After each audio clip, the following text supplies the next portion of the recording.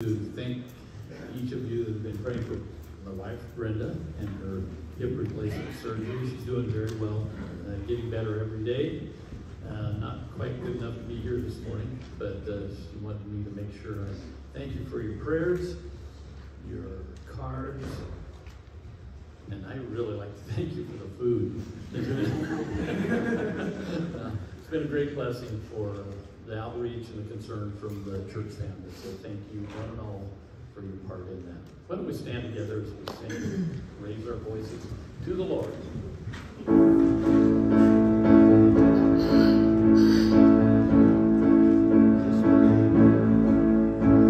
The splendor of the King, love and majesty, let all the earth rejoice, all the earth rejoice.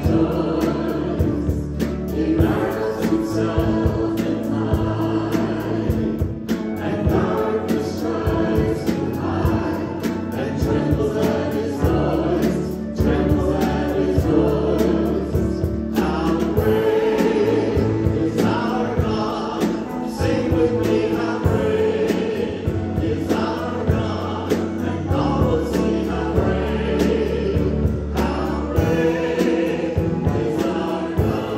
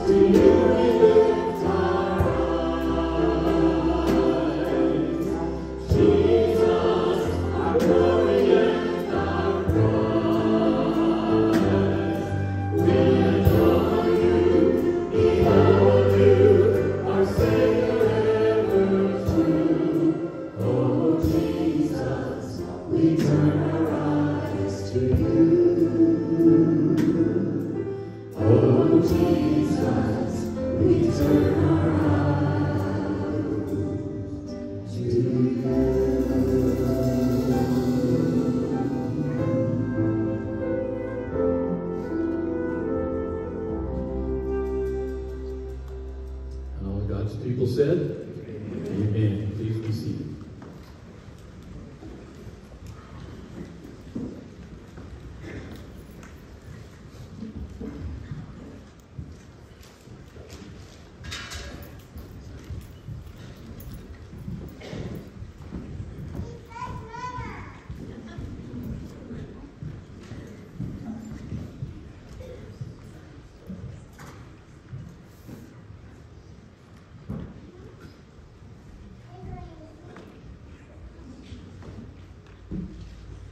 Thank you, worship team.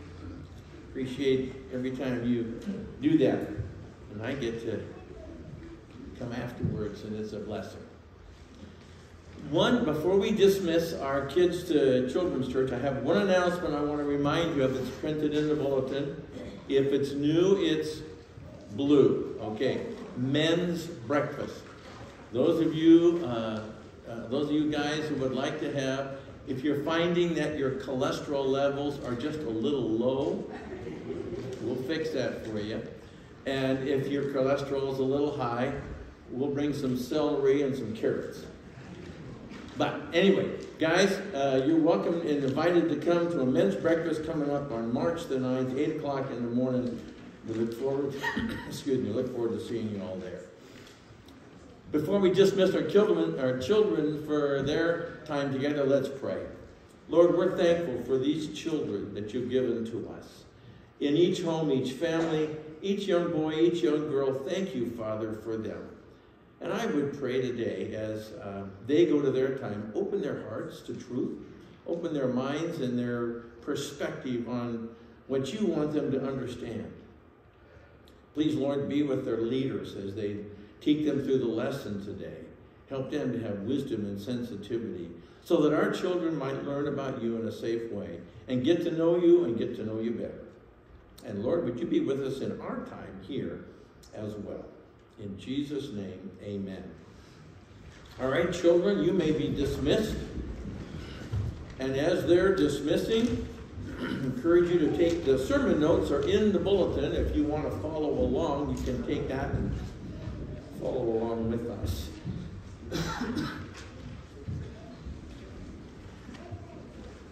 We're in the book of Hebrews right now. Hebrews is a book that was written to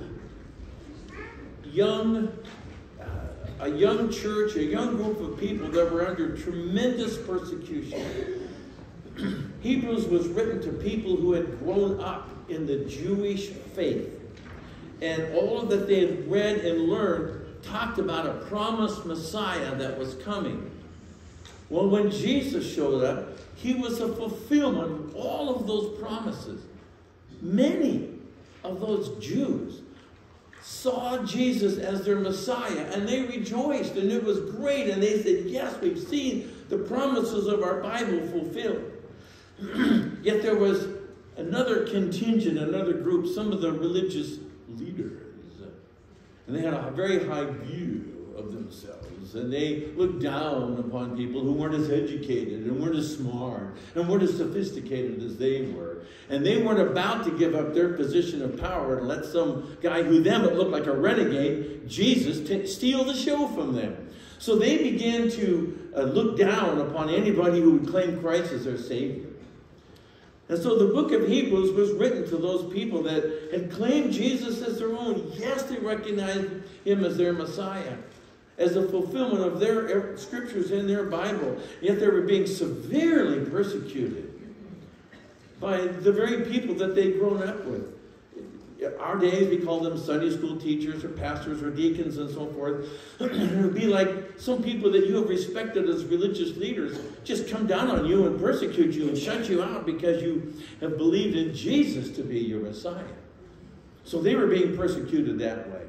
They were also being persecuted by the government. The Roman Empire had gained control of a large area and had given Israel some element of self-government, but they didn't like the way that there was some conflict between the Jews and the Christians and so forth. So they came down and they started persecuting them too.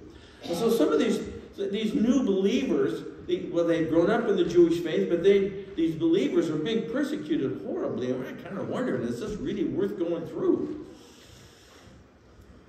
So the writer of the book of Hebrews is writing this to encourage them. It's also written to those who are of the Jewish faith that they hadn't really either had the courage or had the insight, but they were warming up. They were leaning in to Jesus. They hadn't really accepted him as their own. Maybe they didn't understand. Maybe they were afraid of the persecution. Maybe it was too much for them to make that jump. And so there was kind of a fringe group on the edge that were leaning in. And then there were some on the other side that had been persecuting, and yeah, they kind of were interested, but they were kind of on the fringe. So there's kind of like three groups of people that the book of Hebrews was addressed to. And so in that tradition of Judaism, in all of Judaism, there are three individuals that stand above all else in honor and esteem. You can probably think of people in your life, Christians or spiritual leaders, that would have had a big impact on you, that you could esteem quite highly. Well, for the Jews, Abraham, the father of our faith, Moses, and then there was King David. Abraham is honored for being the father of Judaism. Moses was honored for being the savior of Judaism that helped bring them out of Egypt. And David for being king of the Jews. Others are highly exalted, but none stands above these three. But Moses in particular is elevated primarily for how his mighty acts of courage and inner strength really saved Israel from the ongoing tyranny of the Egyptian pharaohs. It all started when the descendants of Abraham, many years before Moses, had found themselves in a famine, and they went down to Egypt to buy food, and the whole family stayed down there. Things began to work quite well, and they multiplied, and they made that their home, forgetting that God had promised them the land of Canaan, which is now Israel. God had promised that to them. They got real comfortable there. Well, they grew, they multiplied, they were prosperous, they did quite well, and the Egyptians were thinking, oh my goodness, what are we going to do? They're going to be mighty, they're going to take over us. So they said, I don't know what, we'll make them our slaves. So they imposed this horrible slavery on them. They had no way to get out, no way to get away, until God called Moses. Moses started his ministry when he was 80 years old. I am not going to ask how many in our congregation are 80 years old or above, but you know who you are. Some of you who know that you're close, you also know who you are. But starting a ministry at 80 years old, God raised up Moses at the age of 80, and God did some miraculous things to him, and the best was yet to come for Moses in his ministry. In particular, in addition to Moses, he was the point man for leading Israel 40 years through the wilderness. He was God's spokesman. He was their messenger of the word of God and for the construction of the tabernacle. The works of Moses are recorded in Exodus, Leviticus, Numbers, and Deuteronomy. They're spoken, they're revered in all the rest of Scripture. And Moses did more to establish the faith of the Jews than any other single individual. He gave them the 10 Commandments. He was the messenger for the details of the law given at Mount Sinai.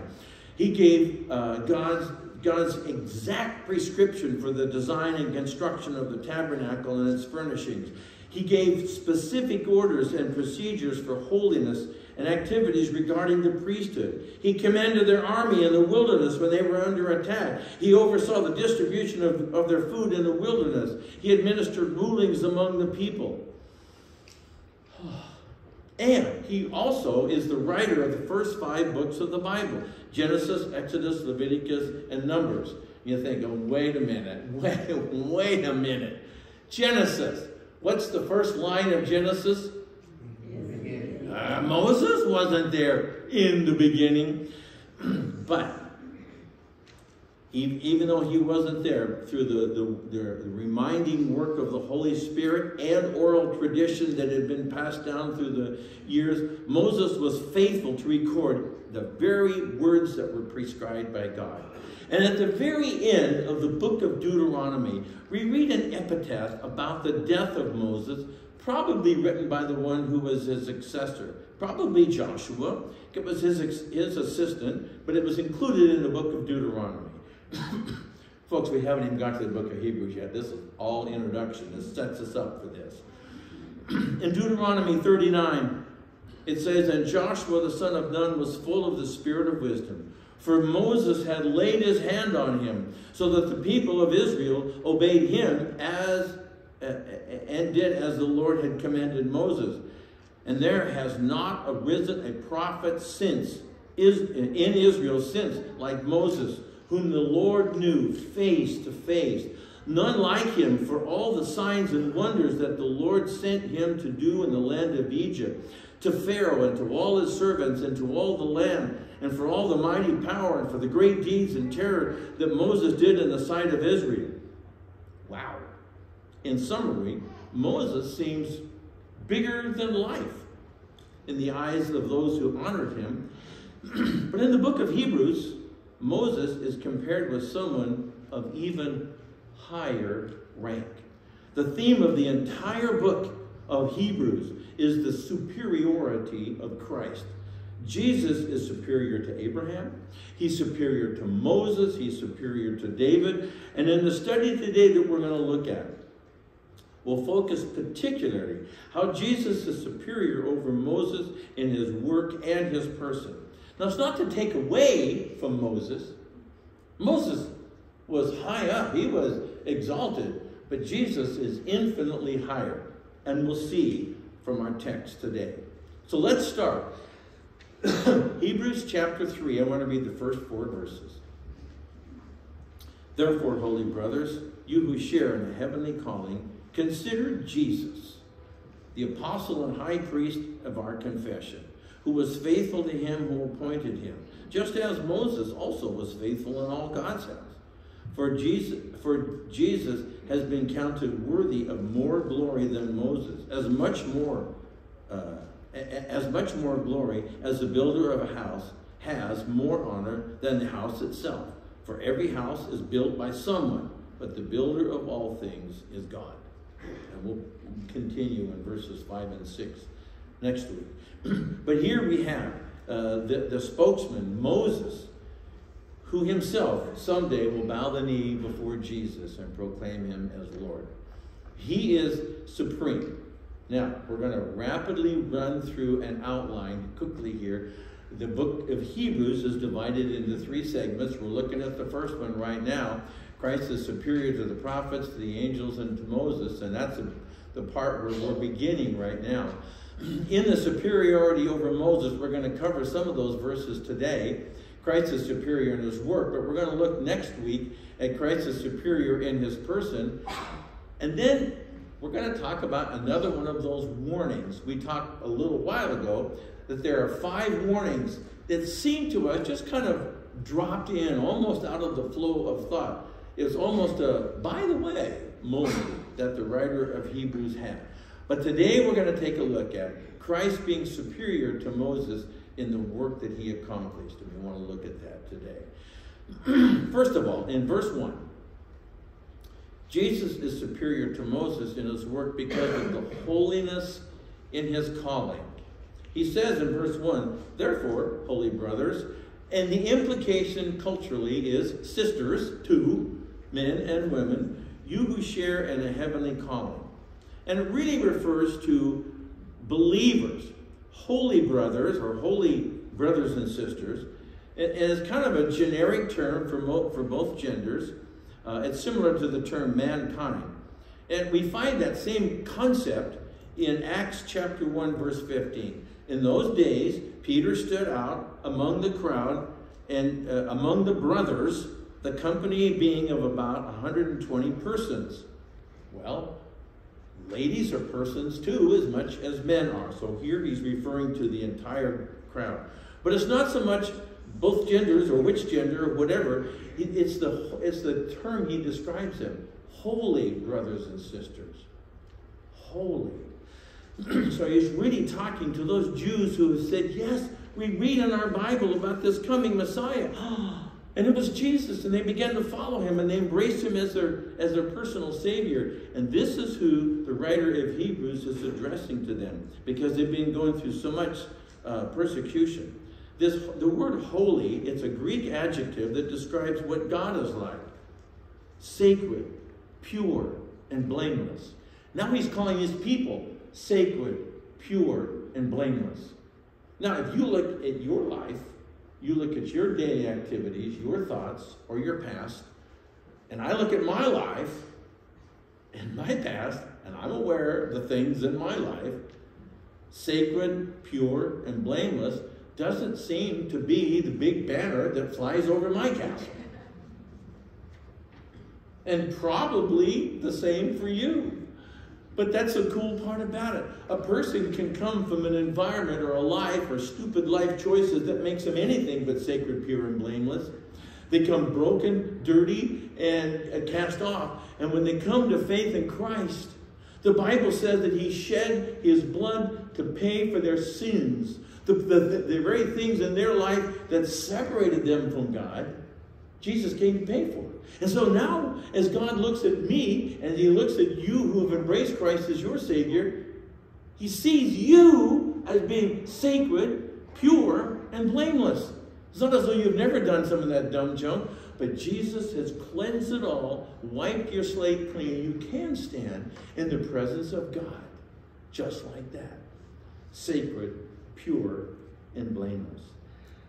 In other places in Hebrews, the writer addresses those who are just kind of interested in maybe looking in, or maybe even coming to church but not really having trusted Christ yet. Maybe haven't really understood what it means to invite Jesus into their heart.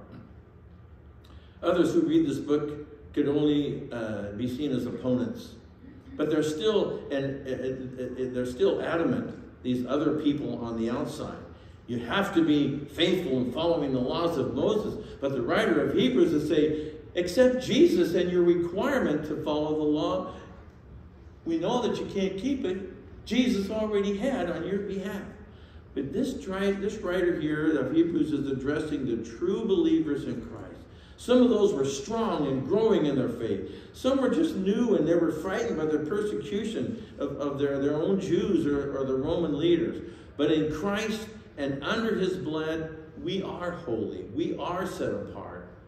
We're set apart from God's wrath.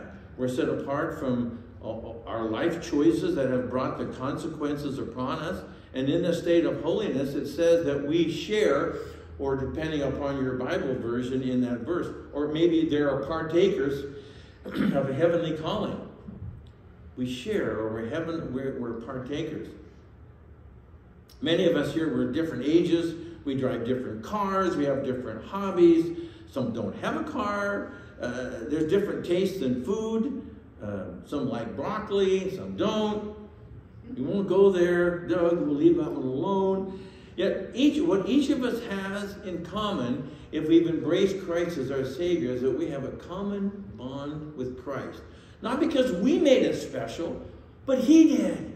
And so as we come and we join Christ and we accept him, we accept the payment that he's made on our behalf, there's a heavenly calling that we share in. There's a common bond that followers of Christ have. This heavenly calling, our calling is an invitation to heaven we have to each respond to. It's very interesting that if we look at there's something known as the 4 spiritual laws. Just as we have laws of nature, or laws that govern the physical part of our world. You jump off a building, gravity takes effect, you get too cold, hypothermia sets in. Those are all laws of nature. Just as there's laws of nature, there's also spiritual laws that govern our relationship with God. God loves you and has a wonderful plan for your life. Well, why is it that a lot of people don't see that wonderful plan? Because of the second law. We are all sinful and separated from God because of our sin, and we can't know and experience God's love and plan for our life. But thirdly, God knew we were in an impossible dilemma that we couldn't fix. So thirdly, Jesus Christ is God's solution to our sinfulness and our separateness from God. Now, Satan himself knows those first 3. That doesn't make him a child of God. So just to know those 3 doesn't do us any good without the 4th one. We must individually receive Jesus as our Savior and Lord. Then we can know and experience God's love and plan for our life. It doesn't matter how often we attend church. It doesn't matter if we've been baptized. It doesn't matter if we read our Bible. It doesn't matter if we put anything in the offering box. It doesn't matter about any of our participation in church activities. It has to do with whether we know Jesus or not. In fact, Jesus made a statement about that once in Matthew chapter 7. There was a lot of religious people hanging around. And Jesus was making a statement. You're either for me or against me. And he defined what that meant to be for him and against him. He makes a statement. Someday, not everyone, this is Jesus speaking, everyone will say to me, Lord, Lord. Not every one of those people will enter the kingdom of heaven. but the one who does the will of my Father who is in heaven. On that day, many will say to me, Lord, didn't we prophesy in your name? Didn't we cast out demons in your name? Didn't we do mighty works in your name? There's a lot of things that those people did that I've never done. So that puts them higher on the ladder, right? Jesus will then declare to them, I never knew you. Depart from me, you workers of lawlessness. It's knowing Jesus. And in fact, you know, why wait till the end of the message? Let's just do that right now.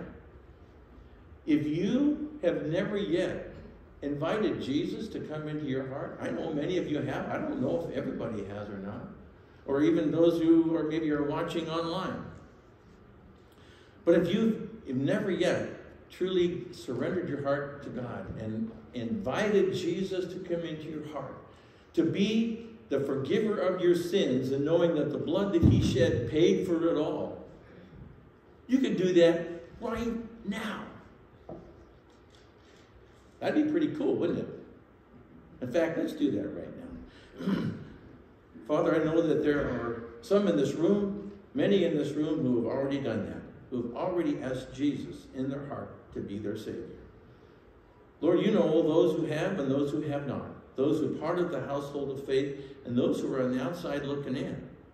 So, Father, I pray in your sweetness, in your power, in your grace, that you would knock on the door of their heart. Lord, help them to listen to your call and invite Jesus to come in. Friend, as your head is bowed right now, and all of us have our heads bowed and our eyes closed, and this is maybe the first time or it's the umpteen millionth time you've heard this, but you have yet to either understand or accept Christ, and you'd like to do that, you can do that right now. So in the silence of your heart, let me lead you in prayer. This may or may, it's not the words that you say, but the posture of your heart before him. But let me help you along through the process if you would like to know Jesus as your Savior. Dear God, I admit that I am sinful and separated from you. There is nothing I can do to make me right in your eyes. Oh, but thank you for sending Jesus. Thank you, God, that he paid the price for my sins. So, Jesus, I'm asking you now to come into my heart. I'm asking, Jesus, that you'd forgive all my sins. I'm asking that as you live in my heart, you'll make me brand new. Thank you, God, for coming in. Thank you for forgiving me. Amen. If you prayed that prayer with me today, similar to the prayer that I prayed when I first accepted Jesus as my Savior, I didn't hear boom, boom, bells ringing, boom, or angels singing. My heart was kind of pounding in my chest. I was standing up in front of a bunch of people. But it was that quiet assurance in my heart. And so you today, if you prayed that prayer with me, that's the time that Jesus came into your heart, forgave your sins, made you right to stand before God, not on your own merit, but all because of what he's done for you. Now, when we read Matthew chapter 7, you will get to be on the side that comes in. Jesus says, I will declare to them, I never knew them. But there's those that he knows come on into his kingdom. And the writer of Hebrews wants to simplify this. He said in that passage in Hebrews, consider Jesus, the apostle and high priest of our confession. The word consider means to fully observe or to perceive or to discover. I want you to think about this, is what he's saying.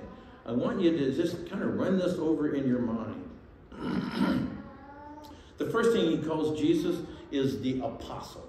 And the word apostle simply means sent one.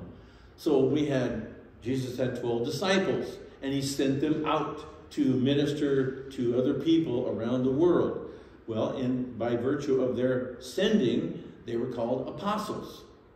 But there are others that have done the work of an apostle, that are sent out from where they're at to do God's work. Missionaries would be a good example of that. Jesus was sent out. Where did he come from? Heaven to earth to take the form of a human being. But his original home was in heaven. Yet he came to minister to us. So Jesus is the apostle sent from heaven to get us to pay that supreme price so he could take us back with him to heaven. So he is the apostle. He is the sent one. He's also the high priest. Now in the Jewish religion, they had priests, but then they had the high priest, the top dog in charge. He was the one that was really the chief one. And the primary role of a priest, not just a high priest, but any priest, was to represent God to man and represent man to God. So the priest would speak on behalf of God to the people. And then the priest would speak on behalf of man to God. That was the role of a high priest. Well, Jesus is our high priest. And he has come to talk to us about God, and now he stands in the presence of God, and it says that he makes intercession for all of us. So he stands in God's presence, and he looks at our lives, and he says, God, bring them grace, bring them peace, help them walk through this. I've shed my blood for that sin, and he is our great intercessor, our advocate before the throne. And this is a common confession that all Christians have.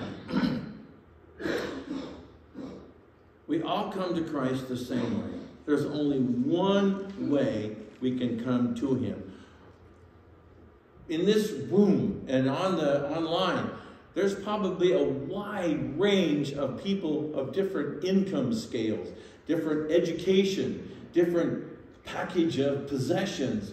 And then it doesn't matter about all that. We all stand shoulder to shoulder as we come before God's throne. Why? Because of the common confession, because of what Christ has done for us.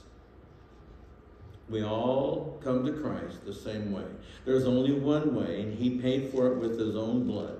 We may be different in many ways, but what we all have in common is that he has come before us in that regard.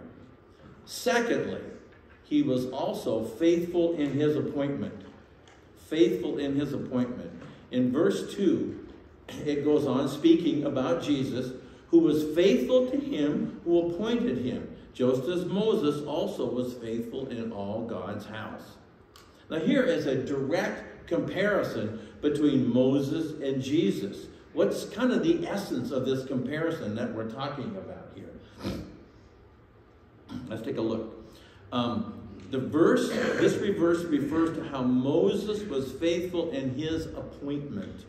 A few examples from Scripture. If you read in your Bible and how Moses was appointed, he had spent 40 years in Egypt growing up as sort of a stepchild of one of the Pharaoh's daughters. She raised him. He was educated. He knew a little bit about his Hebrew background, but not much. And then that was 40 years. And then he went over to Midian. And you'll have to read Exodus to find out how all this takes place. He was there 40 years, tending sheep. Boy, what a cultural difference that was. And then at the age of 80, God called him to be a leader as he brought him over there. He appointed him to deliver. And the first thing that Moses said when he got appointed by God to do this, he said, in Hebrew, it means the same thing. He was totally resistant. The first thing he said was, well, they want me dead over there. I don't want to go. I mean, because he had defended one of the Jewish people over there, which resulted in the death of one of the Egyptians, and they were hunting his head. So he escaped 40 years ago, and 40 years later they're thinking, well, maybe they still remember me. Well, I can't remember what I ate for breakfast a couple days ago, and I'm not even 80 yet. Moses, they're not remembering about it, but God says, okay, I'll take care of that. He says, but I don't talk very good. Now, you read that passage in Exodus where it says that Moses didn't talk real well. He kind of had a speech kind of a thing. For the first 40 years of his life, he was raised and educated in Egypt. He was raised in public speaking. He was raised in archaeology. He was raised to be a finely tuned scholar. Give me a break, Moses. You can talk. That's not what God said. So he said, okay, you're kind of resistant things here. So you're going to throw your brother Aaron into the mix and he'll be your mouthpiece, but you're going. So there was an appointment. And so we read that he eventually became faithful. Just as Moses also was faithful in God and all God's house. So finally, Moses got on the bandwagon here. Now there's a direct comparison. And this really refers to how Moses was faithful in his appointment. One of the scripture examples is in Exodus 40. He came from a reluctant sheep herder, Exodus 40, verse 16. Thus Moses did, according to all that the Lord had commanded him, so he did. Boy, that'd be a great thing to have carved on your tombstone. Everything is a big word. Everything that God called him to do, he did. In the book of Numbers, it's recorded, I think this is kind of funny. In the book of Numbers, it's recorded that Aaron and Miriam, Moses' older siblings, had a little sibling rivalry. That probably never takes place in our church, right? Never have any sibling rivalry, ever, right? Not at all. I'm not going to look anybody in the eye anymore. I probably made too much eye contact as it was. But Moses had older siblings. And Moses, when he escaped out of Egypt, went back to Midian. He married this gal. And she was of the Cushite kind of genealogy, you might say. Well, Moses and Aaron Aaron and Miriam, who were older brother and sister of Moses, started grumbling against Moses because here's our younger brother starting to take over and lead Israel. And wait a minute, he's married to this Cushite woman. And they began to murmur against him. We should get a little bit of credit here. That sibling rivalry never happens in our homes. I'm sure it doesn't. But Aaron and Miriam were of the elite. They were of the tribe of Levi.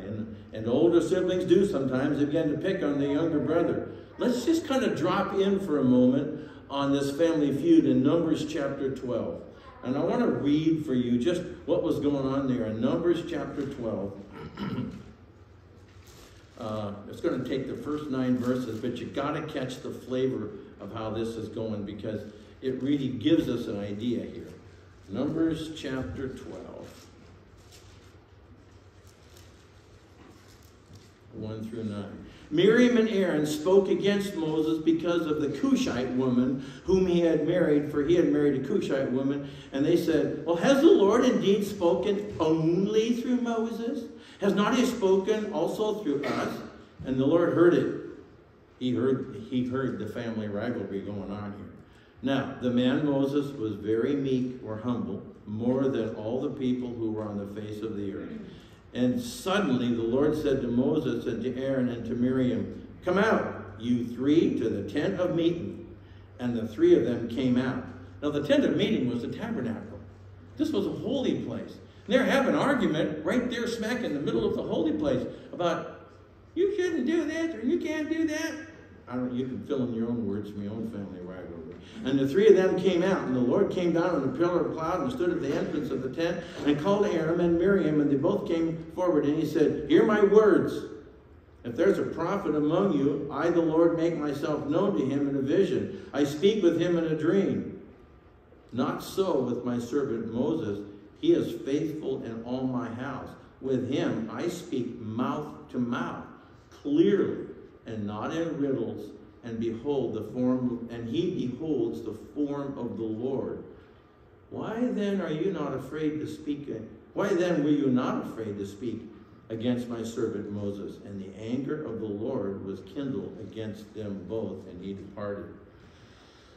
I'm not trying to imply in your sibling rivalry you say some sort of an imprecatory prayer and ask God to bring down leprosy on your older siblings. But that's kind of the stuff that was going on. But God said, with Moses, I've chosen him.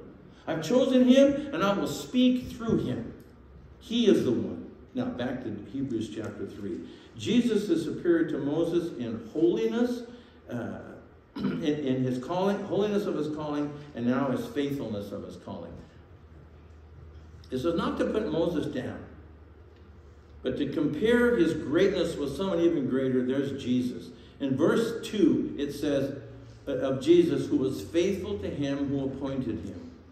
In the Old Testament, the term Messiah means anointed one. Jesus was appointed and anointed. In fact, Jesus himself said in John chapter 5, I can do nothing on my own. As I hear, I judge. And my judgment is just, because I seek not my own will, but the will of him who sent me. He's talking about God. And then way down in verse 36, he says, for the works that my Father has given me to accomplish, the very works that I'm doing, bear witness to me. When Jesus lived his entire life, and it came to the point where he humbled himself and was put on a cross by the Romans, even though he had surrendered himself. It's very interesting. He laid down his life for you and me. And in John chapter 19, it says, after this, Jesus, knowing that all was finished, said, I thirst. And a jar of sour wine stood there, so they put a sponge full of sour wine on a hyssop branch and held it to his mouth. And when Jesus had received the sour wine, he said, it is finished. And he bowed his head and gave up his spirit. What was finished? The payment for all your sins. Every thought that you've ever had. Every deed you have ever done.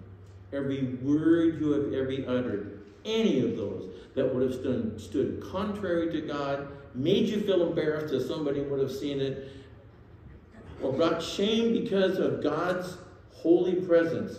Every one of those are paid for by the blood of Christ, erased from your slate, and we now stand clean because it is finished. Jesus was also superior to Moses because of the worthiness of his calling in verses 3 and 4.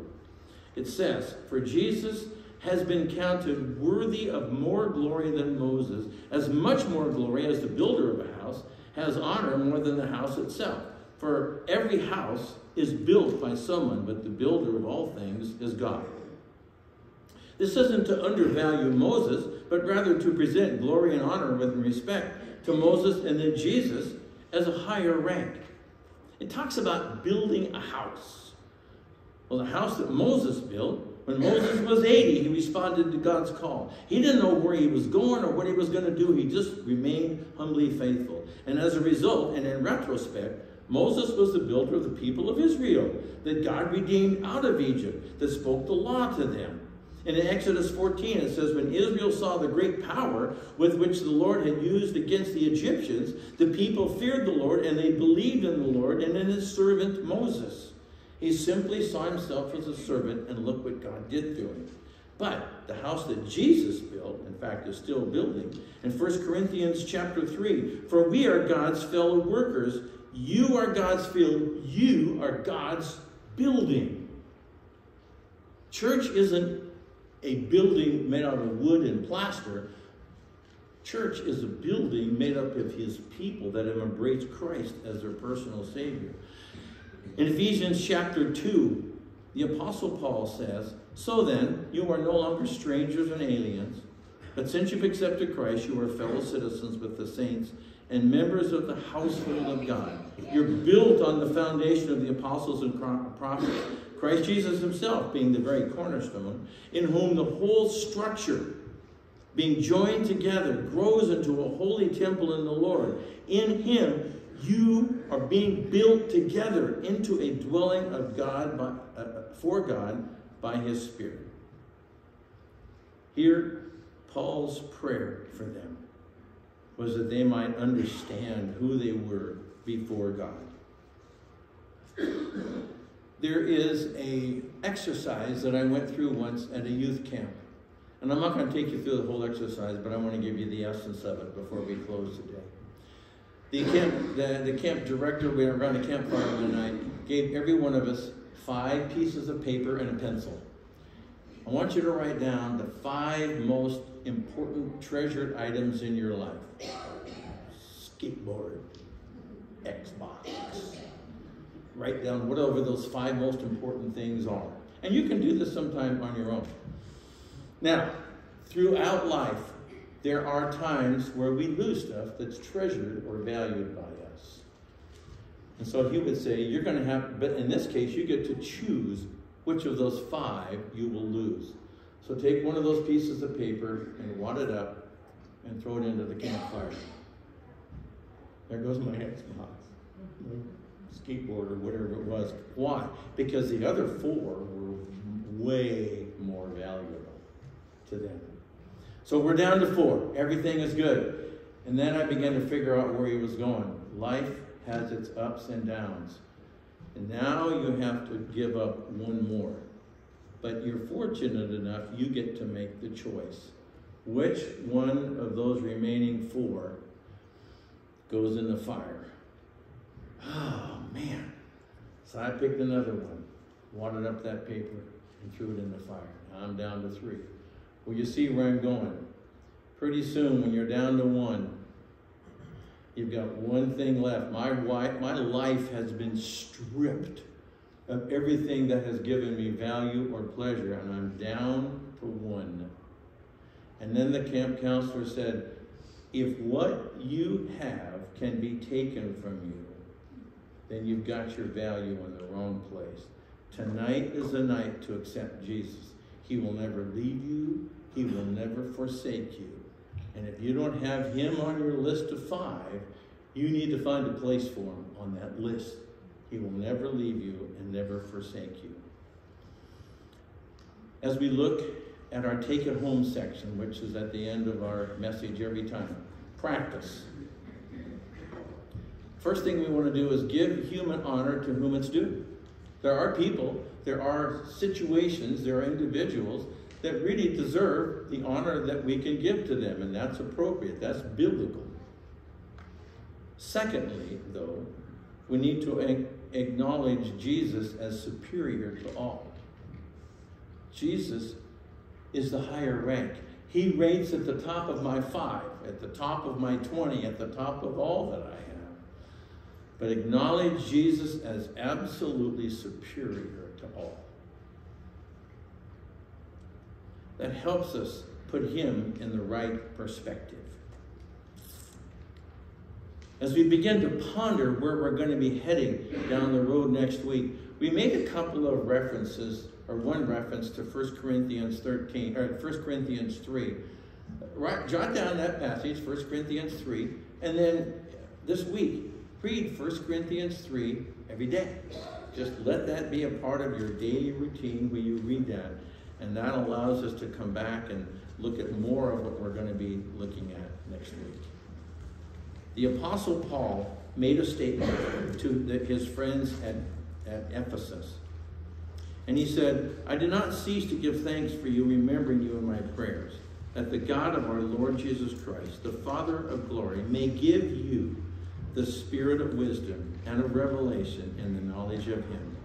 I pray that you, having the eyes of your heart enlightened, that you may know what is the hope to which you have been called, what are the riches of his glorious inheritance in the saints, and what is the immeasurable greatness of his power toward us who believe, according to the working of his great might, so that he worked in Christ when he raised him from the dead and seated him at the right hand in the heavenly places.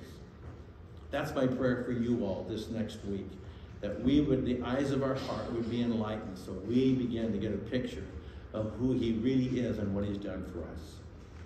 If you prayed that prayer with me earlier, if you're online, send me a note or something somehow through the note system online where you're watching this, or if you're seated here, tear up a little corner of your bulletin or something and write your name and phone number on it, or how I might get a hold of you. I just want to pray with you and rejoice in your newfound faith in Christ. Let's pray, shall we? Lord Jesus, we are so thankful that you have done everything you can do to make yourself absolutely superior to all. You are our great Savior, and to you we give our hearts. This next week, Lord, as we begin to give honor to whom honor is due, but we recognize in our heart and mind that you are superior to all. Help us to give you the rightful place that you deserve. In Jesus' name, amen.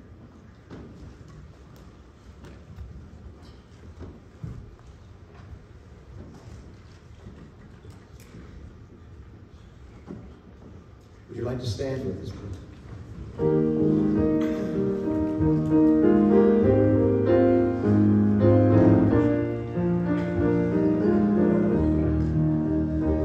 Day by day, and with each passing moment, strength I find to meet my trials here.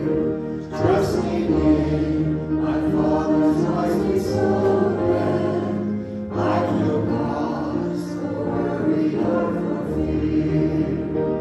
He whose heart is kind beyond all measure, gives unto each day what he declares.